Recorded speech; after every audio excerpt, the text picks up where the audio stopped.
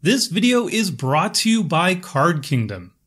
Alright friends, here's the scoop. Hedron Archive is terrible and you're terrible if you play it. That's right, after years of hatred for this card building up inside of me, I'm dedicating an entire article and video explaining why this card is terrible. So let's jump into it. For those who aren't familiar with it, Hedron Archive is a mana rock with a converted mana cost of 4 and taps for 2 colorless mana. In addition, you can draw 2 cards by paying 2 mana and tapping and sacrificing the archive. This card is very popular in Commander. According to EDHREC, it shows up in 9% of all decks in their database, beating out cards like War and Power Stone and Sword of the Anime. So lots of people love this card. In doing research for this article, I asked people why they like Hedron Archive so much, and these are the arguments that kept popping up. It's good card draw in white, red, or Boros decks. It's good ramp in non-green decks. Being both ramp and card draw makes it way better,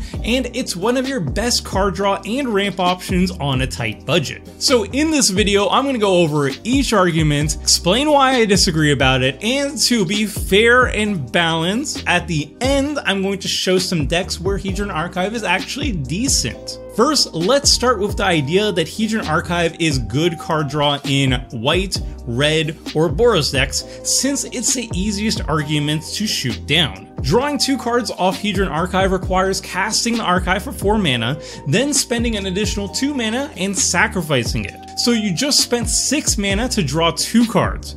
That's a terrible rate. Paying double for a Divination, a card that is too weak to ever see play in Commander, is a really bad spot to be in. Divination is a blue card though, and blue, green, and black have access to tons of amazing card draw options. So what about colors that have less stellar card draw options? White and red. Would Boros colors be desperate enough to play a 6 mana Divination? Absolutely not. I find it strange that people keep saying that red has bad card draw. That may have been true a decade ago when Commander first appeared as an official format, but over the years, Wizards of the Coast has been great at pushing amazing red card draw options to choose from. Red has tons of burst card draw options in the form of wheels, from the classic Wheel of Fortune, the remix version Reforge a Soul, or even a wheel that can be cast from the graveyard with Runehorn Hellkite. Any of these cards can take us from 0 cards in hand back to a full group of 7 instantly. But we also have an ever-increasing number of incremental card draw options in the form of what's called impulse draw, such as Outpost Siege, Tectonic Giants, and Light Up the Stage, which let us temporarily cast the top cards of our library. There's a solid mix of these cards to choose from at pretty much any price point. Red and Boros decks are absolutely fine when it comes to card draw and should never stoop down to playing a 6 mana Divination. Now, I admit that mono white is a bit harder to fill a deck with good card draw. There's only a handful of white cards that I'd count as good card draw, but they do exist. Mentor of the Meek is an all-star in many white decks, especially when paired with efficient token generators. And of course there's Land Tax, which in my opinion is one of the best cards in the entire format, making sure you never miss a land drop, and only gets better if you spend those excess lands to activate powerful cards like Scroll Rack and Vegeta the Lion. There's a few more, but not a lot that have the white color identity. However, mono white has another source of card draw, and that's colorless cards. White is the best color to take advantage of colorless equipment that can draw at cards like Mask of Memory, Sword of Fire and Ice, and the almighty Skull Clamp. These are all repeatable sources of card draw that are far more efficient than Hedron Archive's draw 2 for 6 mana, and white is uniquely positioned to take advantage of them because it's the primary color for equipment support. We have tons of equipment tutors that fit a range of budgets, like the expensive Stoneforge Mystic, the decently priced Stonehewer Giant, or the budget-friendly Open Armory. On top of finding our equipment, white has additional equipment synergy, such as drawing cards off Pure Steel Paladin and SRAM Senior Artificer, or getting them back from our graveyard with Nahiri the Lithomancer. Even with slimmer pickings in white, you can actually set up a powerful card draw package in basically any deck thanks to how good white is at tutoring those pieces up. Even mono white decks can do way better than a 6 mana Divination. So the second argument I hear about why people run Hedron Archive is that it's good ramp in non-green decks. People have told me that being a 4-mana ramp spell that taps for 2 is a solid rate, that it's 2 Mind Stones stapled together, which is amazing, and there's even one person on Twitter who argues that Hedron Archive is actually better than 2 converted mana cost ramp spells like Mind Stone because it taps for 2 mana instead of 1, which means it'll generate more mana over a longer game. Strangely enough though, most defenders of Hedron Archive don't run Dreamstone Hedron, aka 3 Mind Stones stapled together, despite following the same logic. Dreamstone Hedron sees play in only 3% of all decks in EDHREC's database. The reason why Dreamstone Hedron sees less play than the other 2 cards is, well, because it's way worse ramp than the other 2, but the same logic as to why it's worse than the other 2 can be applied to figure out why Hedron Archive is so much more worse than Mind Stone. The problem with these arguments is that they ignore a fundamental aspect of good deck building. Each card in your deck should serve the deck's specific game plan in the most optimal way possible. Cards that don't serve the deck's game plan or serve it poorly are worth cutting if your goal is to optimize your deck. In the case of ramp, the question you should be asking yourself is, what is this card helping me ramp into? Now, for the majority of commander decks, the cards that are the critical engines that turn on the rest of their deck are often found at the 3 to 5 converted mana cost range. Until those decks can start their engines, they're just sitting around idling. That's why I've always been a loud advocate for having ramp cards that can be cast on turns 1 and 2. These cards allow decks to optimally use their mana on their first few turns and ramp them into the deck's engine so you can start actually progressing your game plan. There are other considerations when picking the right ramp cards as well, but converted mana cost is always a top criteria. Let's showcase this deck building philosophy with 2 examples, Kali of the Vast and Siona, Captain of the Pyleas. Both these commanders are the key engines in their respective decks, and usually the most optimal way of brewing a deck around them is to cast them and start generating value out of them as quickly as possible. So if we want to cast these cards as quickly as possible,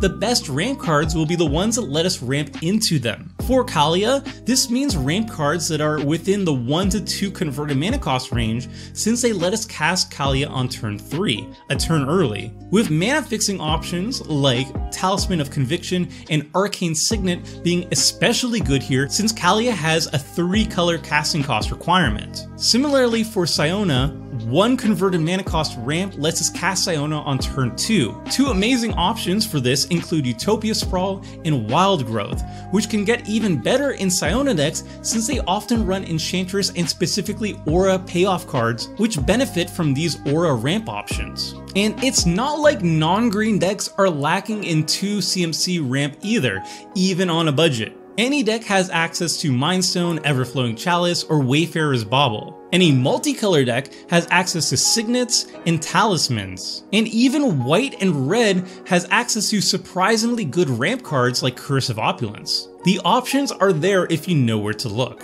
The biggest weakness of 3 CMC plus ramp spells is that in many decks, they aren't ramping into anything in particular.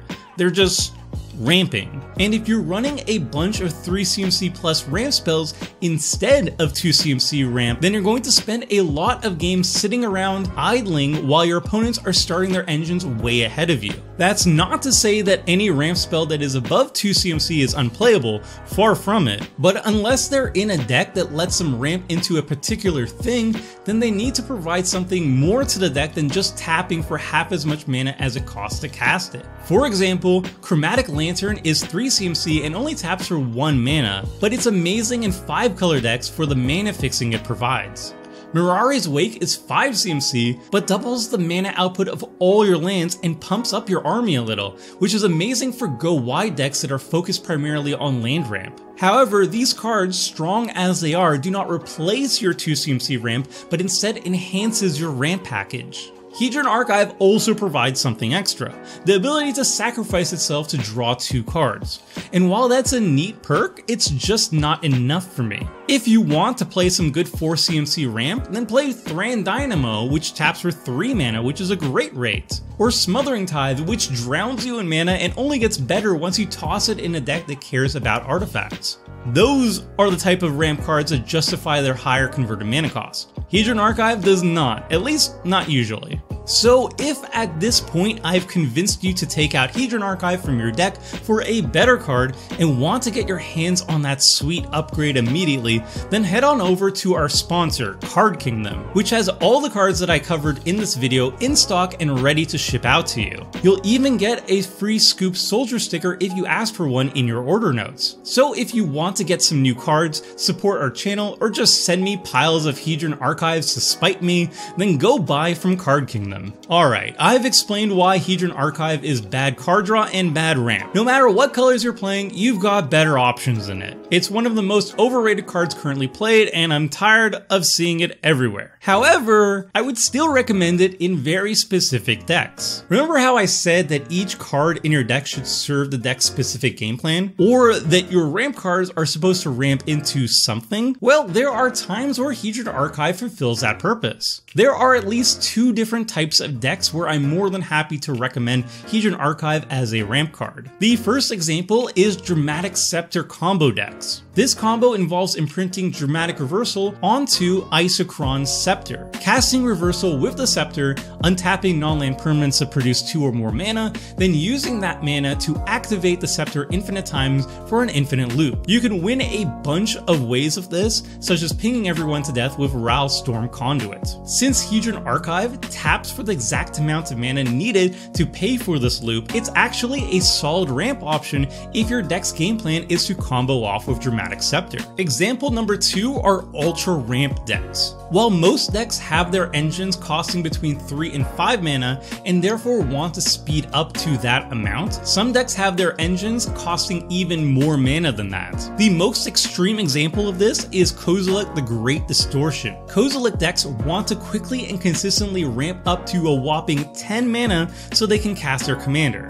That is a huge amount of mana, especially in a colorless deck, so it requires a huge amount of ramp. The idea here is to play a ton of ramp in your deck so you can quickly vomit out your hand full of ramp onto the battlefield, cast Kozilek, which instantly refills your depleted hand. In this case, not only is Hedron Archive good in the deck, it's one of the better ramp cards available, because both tapping for 2 mana and being able to recycle itself when you don't need the extra ramp is incredibly relevant here. Another similar example would be Purphoros Bronze Blooded, which I wrote a primer about and I'm going to link in the video description below. The deck strategy is to ramp out Purphoros, then use its ability to start cheating out our huge beaters. Purphoros itself costs 5 mana to cast, and if our commander gets denied, then we need to start hard casting our beaters, which cost 6 or more mana, so we need more ramp than usual. I was running at least 15 ramp and ritual cards in the $50 sample list just to consistently get our game plan rolling.